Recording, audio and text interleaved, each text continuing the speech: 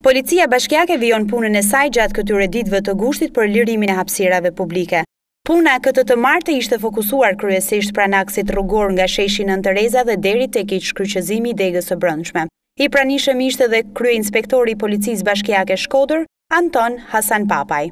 Vazhdojmë të lirojmë hapësirën publike atje ku ajo është problematike. Vazhdojmë të komunikojmë me qytetarët e Shkodrës, me bizneset e Shkodrës që të respektojnë rregullat dhe ligjet e vendosura për të bashkëjetuar të gjithë së bashku në një hapësirë të pastër, të lirë, ku ka hapësirë për të gjithë qytetarët. Hasan Papaj shton se ka raste që ka kontestime nga qytetarët, por në të shumtën e rasteve ata janë bashkëpunues dhe mirëkuptues në aksionet e policisë bashkiake. Normalisht që puna ka debate, ka hapësirat e veta, por deri tash nuk është se kemi hasur probleme të cilat janë të pasgjithshme. Nuk është në politikën e bashkisë Shkodër që ne të bëhemi një barë më shumë për biznes apo për qytetarët e Shkodrës. Ne jemi bashkëpunojmë me ta që hapësirën e përbashkët ta mbajmë sa më pastër. Kjo është motoja jonë.